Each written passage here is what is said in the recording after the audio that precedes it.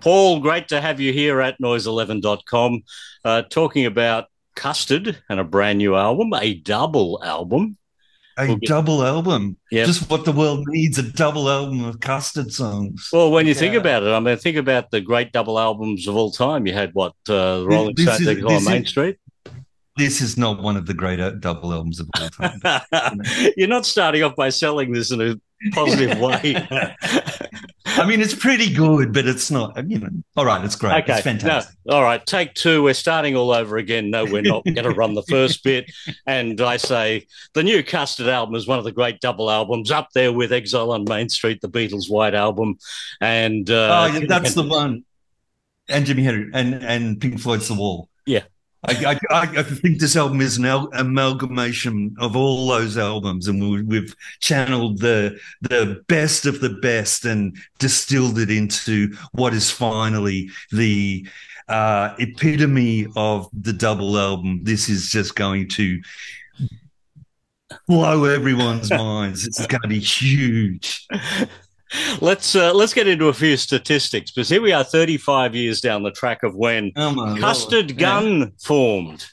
All right, that was 1989. Yep. In 1989, if I was interviewing someone from a band from 35 years earlier in 1989 when you guys formed, that would be 1954. The biggest acts in the world at the time were Perry Como, Rosemary Clooney, Doris Day, Frank Sinatra, and Johnny O'Keefe was still 3 years away from having his debut single. Isn't it wild? Like, isn't that just crazy? You would not have thought, would you? No, you would not have thought. And I don't know what it says about the world or the music industry that, I often think about that. It's like, things happen so quickly in those first kind of 20, 30 years of music. And now we just seem to be, I don't know, there's still bands like us doing the... That's actually a good thing. Yeah. I guess so. I mean, it's good for us. I'm not complaining. It's good for us, but, it's interesting. It's an interesting cultural thing. Well, you weren't Custard Gun for long. Custard Gun became Custard, and it stayed that way for the past 34 years, I think. There was a hiatus 2000 to 2009. Did you use the word hiatus or the word breakup at that point? Oh, it was definitely a breakup. Were there tears? Yeah, it would be. Oh, I think I had a tear. But, I think we were just all a little bit burnt out and a little bit sick of each other and a little bit over the whole thing. It felt probably right that we broke up when we did, but it also felt perfect when we got back together again. So we needed that little time apart, I think. That part one of Custard generated 5 albums, and here we are with Molecules Colliding. Because it's a double album, we can count it as 2. That makes another 5. So you've got... You could do that, yeah. Yeah, you're exactly in the middle now. You got Custard Part 1 with 5 albums versus Custard Part 2 with 5. Part 2, I know. Oh, that's it. We're going to have to break up again for another 10 years and then do Custard Part 3. Yes, maybe reconsider that at the moment. Let's talk 1989 and lyrics. I first met you at your sister's invitation, 1989. Molecules Colliding tells us. So is that a reference to all getting back together for the first? No, I think that's no, I have no idea. That's a Glenn song. So Glenn wasn't around in 1989. So I think that must be a personal reference. Oh, so we can make that connection. We can play that. That's good. I think he was all right. He was psychically channeling the fact that he would end up in Custard. I don't know. Down the track, yeah. Down the track, yeah.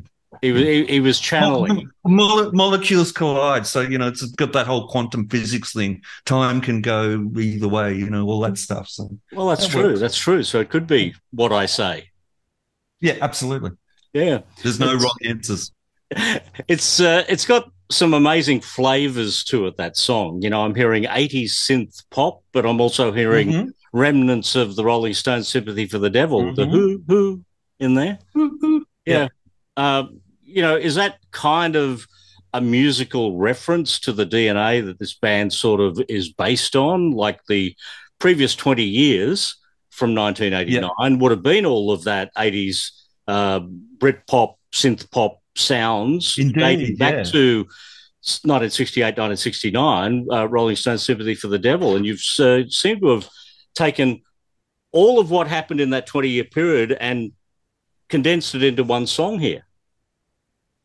I agree, Paul. I absolutely agree. I think a lot of this new record is like that. I think it is a distillation of all our earlier, musical loves, and all those things that you mention are all things that we all love. And I just love the way on this record a lot of that stuff has just organically kind of happened.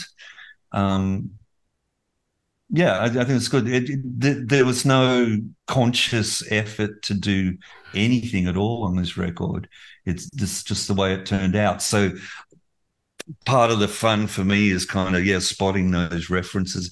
David, you've stolen that song, haven't you? Glenn, all that stuff. So it's fun. And I think you probably do that with most Custard songs. If you listen very carefully, you can probably figure out where we stole it from.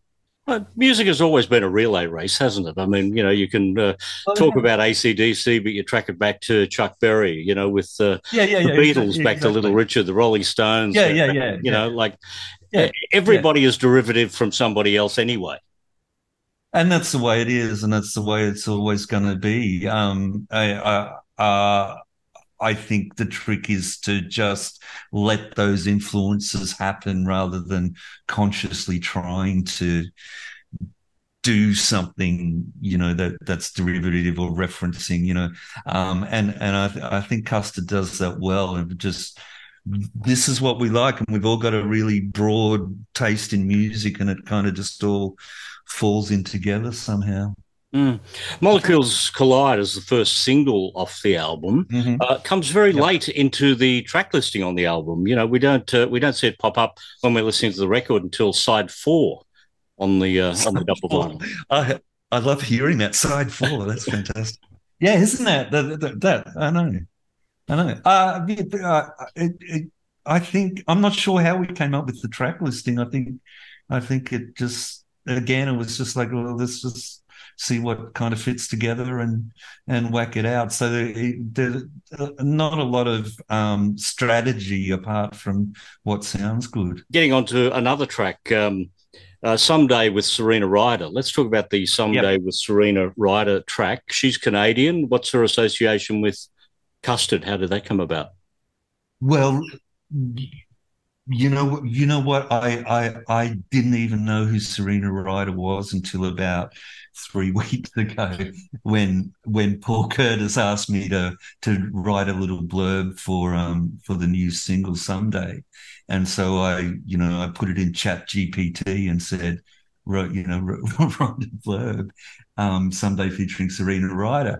And Chat GPT comes up with all this stuff about this Canadian singer who's platinum selling in Canada, and she's huge.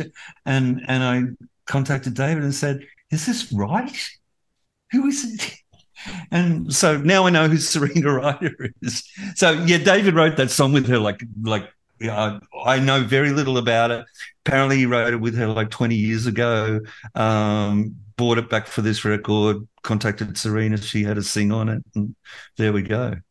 Now I love her. She's awesome. That kind of suggests that there is a Custard vault. If you can go back into the vault and find a song from 20 years ago, what else is in that vault? I have no idea. There must be some exciting stuff there. Yeah, the unreleased Custard album. I know. Well, after we break up and get back together, then we'll go through the vaults. Well, you don't need to wait until you break up. I mean, the Rolling Stones ran out of ideas in 1980 and went right back through all of the sessions of the 70s and compiled it into what we now know as Tattoo You. I love that record. How good is that record? Yeah, but it's just leftovers from sessions from the past. Yeah, I know. Years. Yeah. Yeah. yeah. It can be done, Paul. It can be done. It can be done. Yeah, yeah. I don't know. Mm. I don't know. I think we're all still writing new good stuff. So maybe we don't have to do that. Maybe we do. I don't know. Let's see how this record goes. Well, a song like Someday is very power pop. Is that the right term to use? Yeah, power pop. I think we were going for a kind of a Susie Quattro kind of "Can't Give Me Love" kind of vibe on that one. So back to that kind of 70s guitar poppy, country poppy kind of stuff. So I think it's got that kind of DNA in it, that song. You're not shy in going back to those influences from the late 70s, early 80s. I think the Buggles video Killed the Radio Stars popped up in set list, hasn't it? Yeah, it has. Yeah. Yeah. We were playing that in the last tour and it was great. People loved it. All the TikTok kids got into it. Yeah. Everyone knows the song, don't they? Well, everyone knows the song, and you know, there's like thousands of TikTok videos that use our version of it. So, you know, that's cool. Kids are into it. It's good to see a lot of Australiana in Custard titles over the years. Yep. Australian place names: Queensland University, Princess Highway, Warren Road. And on this record, oh dear, how do I approach this one? Never loved Melbourne. You bastards. Oh, no. Yeah, look, I love Melbourne. I used to live in Melbourne. So that's a McCormack song. And I think David's become a Sydney boy and he's got he's got that love-hate thing with Melbourne that Sydney people have. But he loves it, you know. I never loved Melbourne, but now I do. So, you know. Yeah. Well, you know who also lives in Melbourne? Hello, Winston. Yeah. Hell yeah. You've got to love Melbourne just for that. Just for that. Yeah. I never loved Melbourne until I saw you, Winston. Yeah. So if Dave's now the Sydney sider, then is that where the Take Me Down to Rockdale Plaza Cold Heart song came about? Oh yeah, absolutely. That's, you know, David just doing his local shopping, you know. So if you listen to that song, there's actual ambient recordings from Rockdale Plaza there. Oh.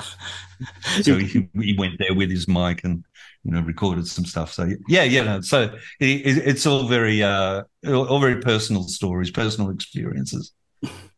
A Custard live show, like you open a lot of live shows with hit song, and Apartment tends to be a popular ending. Is that pretty much how you work on a set list and then slide everything in between?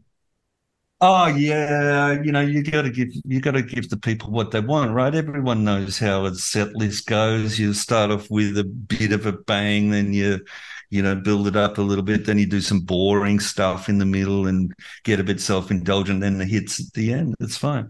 And hit song's a good one to start with because it's so easy to play, so we all get to warm up a little bit. So that's more for us than anyone else.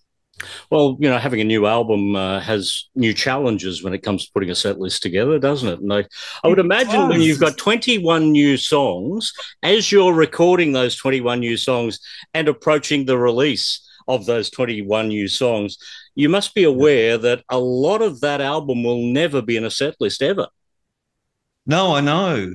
That's okay. I like them for what they are. Does that give you a different approach in the studio then? When you go in knowing that a song may never be performed live, it gives you license to experiment more with that song. I think we go into I think we're going to the studio with the idea that, you know, the song might not ever be finished or released or anything, you know. There's really not a lot of thinking that goes into it. We just go, all right, this is a song that sounds pretty good. Let's give it a shot. You know, this song, we did 20 songs in 2 days at Frying Pan Studios. Just whacked them down, not knowing what we would keep, what would be good, what would be okay. That's how we ended up with a double album because we couldn't throw anything out. It was all good. Seriously? 20 songs in 2 days? Yeah. That's like how the Beatles used to record That was the idea, and so we're in Frying. I don't know if you know this, but Frying Pan Studios at Mona down in Tasmania has the original Abbey Road Red 17 recording desk that the Beatles used on their first 4 albums. Yeah. So we were recording through that direct, straight to tape, bypassing all the digital stuff. So we got all the kind of guitars, drums, bass down live through that desk to tape in 2 days. We were absolutely going for that. Let's avoid the technology. Let's avoid overdubs. Let's just try and make it as raw and as live as possible, old school Beatles style. And we did. And I think that's the beautiful thing about this record. It's got a great vibe. So that's an incredible thought, isn't it? That the same desk that created I Saw Her Standing There for the Beatles has created this new album for Custard. Exactly. It's incredible. It's amazing. Yeah. It's mind-blowing. Yeah. Like just standing there going, touching this thing that the Beatles probably, ruled all over and whatever they did. But yeah. And then you see pictures of the Beatles, sitting around this desk, and wow, there's Custard sitting around this desk. So that's pretty cool because David and I are huge Beatles fans, and that was kind of what got us together in the first place. So dream stuff, fantasy stuff. And it's great to see it adds another Paul into the mix here. I'm a Paul, you're a Paul, your manager's a Paul, and Paul McCartney, the bass player in the Beatles, is a Paul. Exactly. We've come full circle. We have come full circle. You're about to head out on tour with the Fauves. That's a great double act, that. Custard and the Fauves. The Fauves and Stress of Leisure from Brisbane are doing a lot of shows with us. So they're both bands we've played a lot with, very comfortable with, always have a great time. Very much looking forward to that tour. It's going to be fun. Well, pack your bags, Paul. It's a long time on the road. It's going to pretty much take you up to Christmas, isn't it? You finish this tour, go home and open presents. Yeah, I know. Yay, exciting. And then have a big, long sleep. It'll be great. Sleep right through. Yeah. All right. Well, good to talk to you. Okay, Paul. Thank you very much. Been a pleasure.